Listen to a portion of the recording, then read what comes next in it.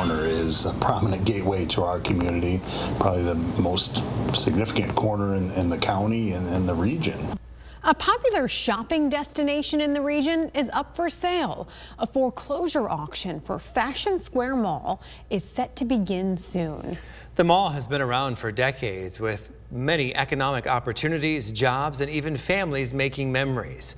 Thanks for watching the news at 10 tonight. I'm David Custer. And I'm Meg McLeod. TV5's Kendall Keys was in Saginaw Township to find out what the mall's future might look like.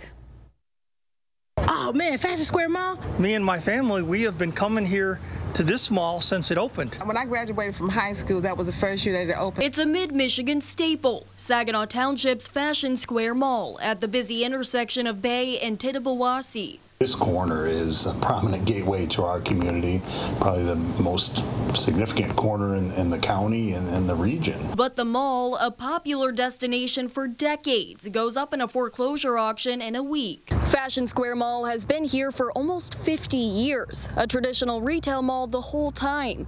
But new owners on the horizon could mean big changes. It's really going to be up to the next owner of the mall. Saginaw Township manager James Wickman says the bank receiver expects the mall to have a new owner sometime next year. The building encompasses 786,000 square feet. And with such a large footprint, the possibilities for that space are wide open. Make a go of it as it is and to make some new investment and freshen it up a bit, or if they have some new ideas of other uses. Other uses like residential or office space. But some mall goers say they'd feel like they were losing a little part of themselves if the site were repurposed. I absolutely would miss this traditional space.